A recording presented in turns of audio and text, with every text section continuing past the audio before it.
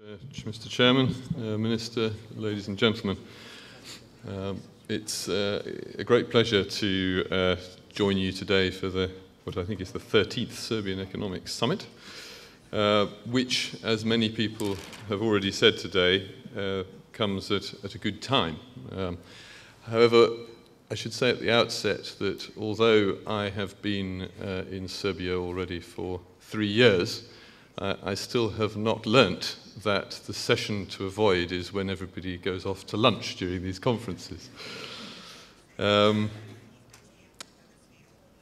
We all are aware of the effects which the global economic downturn is still having on EU member states, as well as, of course, in Serbia. However, when perhaps we compare, looking at the broad picture, the situation today with that of a year ago, we can see, I think, some grounds for a little bit of optimism, with some positive growth returning in parts of Europe. Having said that, I think it's important to be careful and to bear in mind that there is no room at all for complacency. And bearing in mind, in particular, the very serious challenges which the Prime Minister set out and which I think Economy Minister Radulovic also talked about. There is, rather than any sense of complacency, I detect in those words a sense of urgency.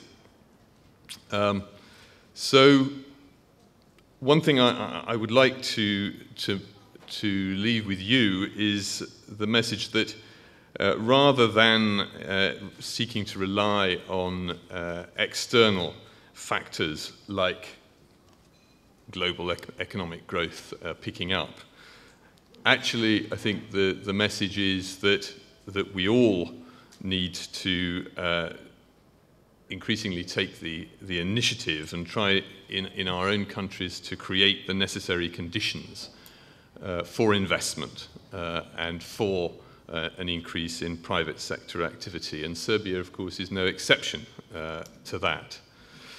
The EU has an interest in offering a helping hand. And if you'll allow me, I'll therefore say a few words about Serbia's EU integration process, which the Minister has already introduced, and a few words also on the impact on both private sector development and economic policies. Clearly, Serbia is entering a decisive and new phase in the accession process to the European Union. On the 28th of June, the European Council took the decision to open accession negotiations with Serbia. This recognized the enormous progress which Serbia had made in meeting the criteria set for membership, the Copenhagen criteria, but also the expectations of successive European Council conclusions. And it also obviously offers Serbia an opportunity not least to speed up, the Minister anticipated my words correctly, to speed up its EU integration process. For all the 35 chapters of the acquis communautaire of the EU's legislative framework, whether it's economic and monetary policy, company law, enterprise and industrial policy, a very concrete and well-tested methodology will be followed to ensure alignment alignment with and implementation of EU rules and standards. Most of these chapters will have so-called opening benchmarks, usually consisting of EU harmonized legislation being in place, but also action plans adopted, and where necessary, administrative capacities also enhanced or ensured at least. Negotiations on chapters will only be completed if the benchmarks are met relating more particularly to the implementation of legislation. And this is the only way that we can really measure whether the standards which are aspired to both by the acceding state and by existing member states have really been met. And as the Minister mentioned, the actual process of negotiations will be preceded, or is already being preceded, by what we call screening. And for every chapter, meetings will be held in which, in the first stage, the European Commission will provide information on the relevant legislation to be adopted, and that will then be followed by the second stage of screening, where the Serbian authorities, in this case, will present the degree to which Serbian legislation is already aligned with that of the European Union. Now, this process already started 3 weeks ago with the two chapters, 23 and 24, relating to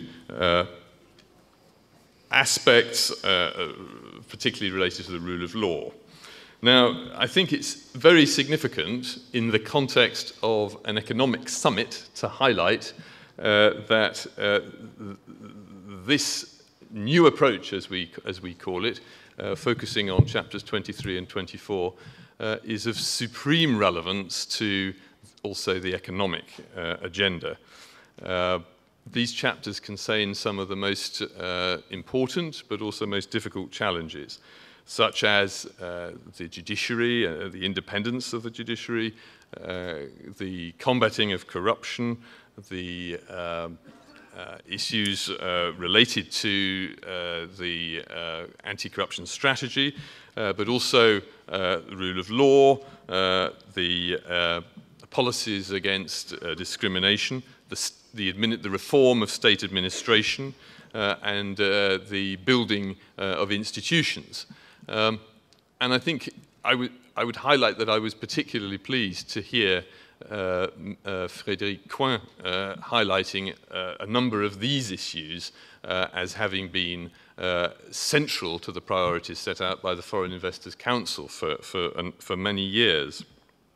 And a further point I'd like to make at this stage is that the accession process is not just one for governments.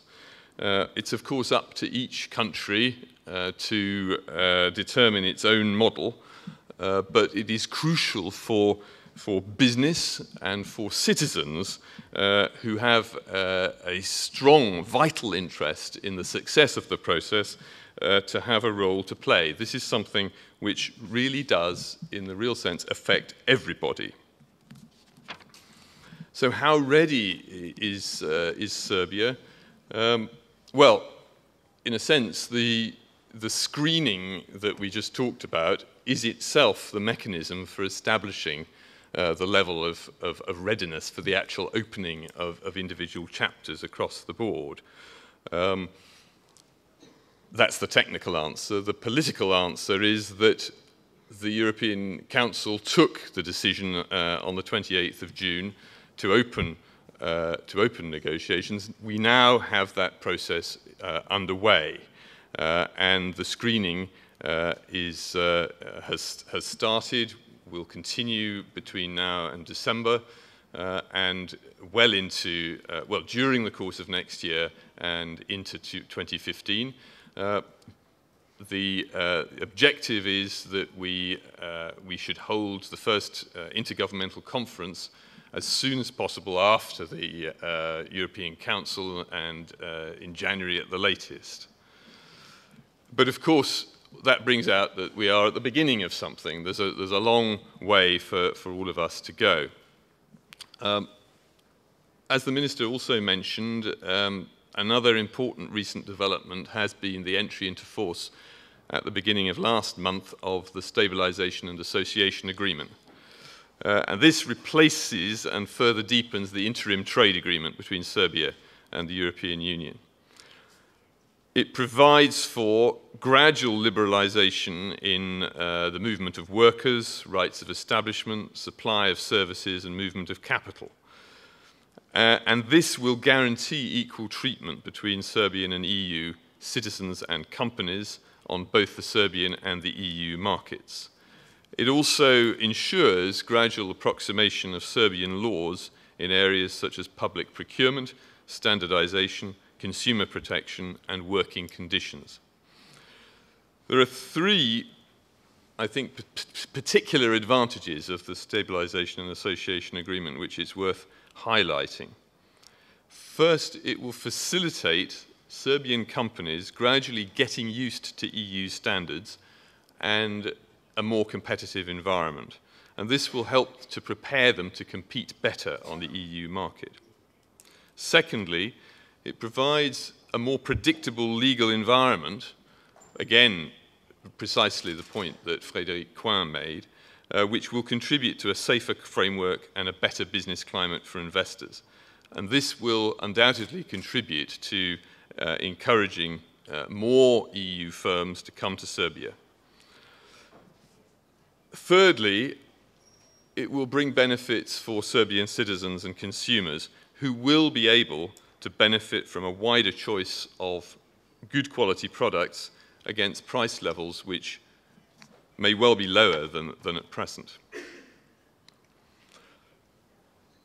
When it comes to the EU expectations in this process on economic governance, there are two general economic criteria, as you know, for EU membership.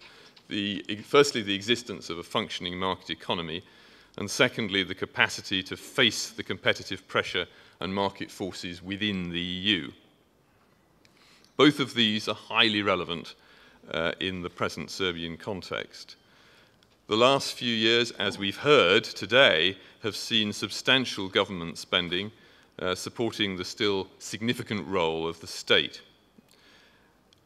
As a result, the public debt increased quite rapidly, and at the same time, reforms to increase the competitiveness of Serbia's private sector have been delayed. So Serbia, in a sense, has arrived in a situation which is not unfamiliar from some EU member states, where public finances risk becoming unsustainable, and in combination with a private sector that faces severe challenges to compete on an ever more international and globalized market. And it's precisely that combination which the European Union has been trying to tackle through the approach of the European semester, ensuring sound public finances while at the same time fostering economic growth. The European semester is effectively a yearly cycle of economic policy guidance and country-specific surveillance, which doesn't always come very welcome to EU member states, but the European Commission undertakes a detailed analysis of member states' programs of economic and structural reforms over the first 6-month period of each year and provides recommendations for the next 12 to 18 months. In Serbia, what is clear and highly encouraging is that policymakers have fully realized the seriousness of the situation faced. As we heard last week, the government issued its program of fiscal consolidation. This contains solid elements aimed at curbing government spending, which is obviously now necessary and overdue. The challenge will be the implementation, and here I'm thinking in particular of the decisions to reduce both subsidies and spending on goods and services by various government institutions. As the government has made abundantly clear, this package will have to be accompanied, as it is indeed under the European semester, by structural reforms to improve the competitiveness of the economy and of the private sector. As we heard from Minister Radulovic, the government has made some good first steps with regard to these reforms. We heard about the restructuring of socially owned enterprises, which can be expected to lead to more efficient functioning and lower subsidies. And we heard about the next crucial steps on that road this week. In addition, the government last year abolished many so-called parafiscal charges, which is something that has been welcomed, I think, by business, albeit as something that was long overdue. These are all necessary reforms, but we do need to see action in a number of other areas. And again, I think there's an overlap between what I will say and what we heard from Monsieur Coin. Firstly, undoubtedly reforming the labour market and rewriting the labour law, mainly, well, in particular aimed at making it easier and less costly for employers to engage new personnel. This is an essential point given the high unemployment that we also heard about, and it's good that the government has publicly committed to having this new law adopted by the end of this year, as I understand it. Second, and also when it comes to measures to improve the business climate, I very much welcome the changes which have been announced to the law on planning and construction to deal especially with the issue of construction permits. But more is needed. We particularly need to see more in the areas of establishing a level playing field amongst companies, the enforceability of contracts, and dealing with the mismatch between labour supply and demand. And clearly, there are further huge challenges in the reform of pensions and the health sector, but also in education and bringing the education system more in line with the needs of the labour market. Now, of course, it will primarily be for Serbia's leadership to deal with these issues, but the EU will continue to support Serbia. The day after tomorrow, we will issue our annual progress report on enlargement. And this will assess progress made in all 35 chapters that I've referred to. And it will offer some very concrete information for the government and more widely on which areas will require efforts to be stepped up.